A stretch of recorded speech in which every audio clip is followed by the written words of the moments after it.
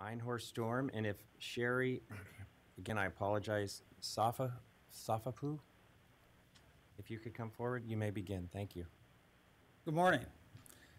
As court watchers, we have witnessed something confounding and horrible: the deliberate suppression of evidence of severe neglect, battery, and sexual abuse of children, in spite of overwhelming evidence submitted to the courts by mandated reporters and forensic investigators expert in child abuse, including forensic cast interviews of children by law enforcement, medical records of board-certified doctors and therapists, all suppressed and not allowed on the record by Superior Court judges against the grave warnings and pleadings of protective parents.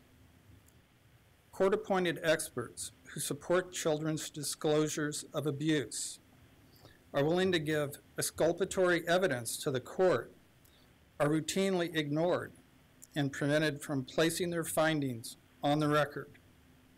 Judges leave experts sitting all day in the hallways of the courthouse and deny them entry to the witness stand to protect children.